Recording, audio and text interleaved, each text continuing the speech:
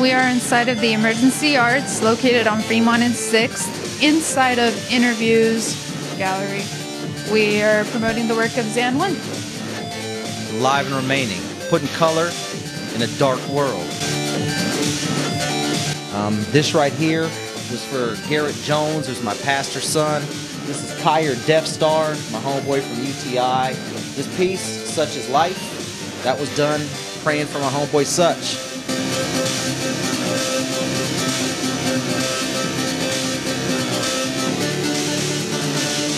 And I feel like now the people who live here are starting to come together and say, that's nice and everything, thanks for bringing people in, but that's not really us, and starting to represent ourselves. And I just hope that keeps growing and people will start to see that version of Las Vegas.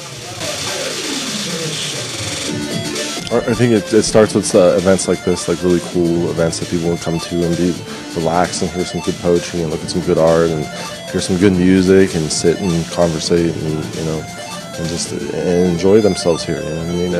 Everybody keeps, you know, trying to compare things to other things, and like I just want people to enjoy Las Vegas for what it is and the art scene for what it is here.